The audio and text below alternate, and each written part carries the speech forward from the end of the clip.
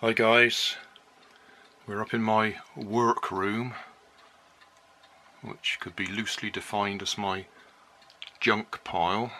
I have trouble getting in here at the moment, I've just got so much stuff spread around.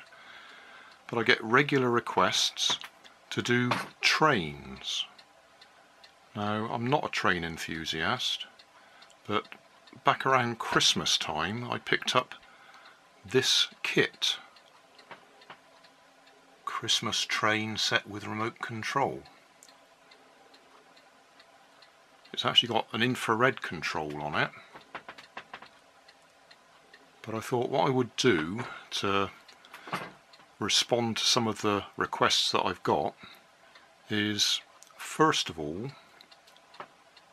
I'll make a rubber band powered train that I can put on the track. So that'll be a convenient start. Rather than having to make the track, I'll use that track. It's a plastic track clipped together, makes quite a large circle, but I'll see if I can make a rubber band powered train that will go on it.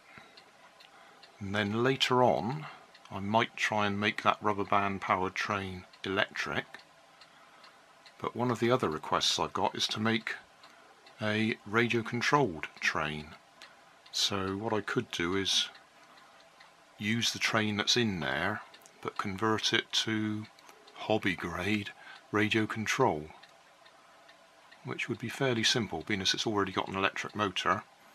I just need to intercept the motor, put a electronic speed controller on it, ESC, and a normal hobby grade receiver, and we should be able to control it.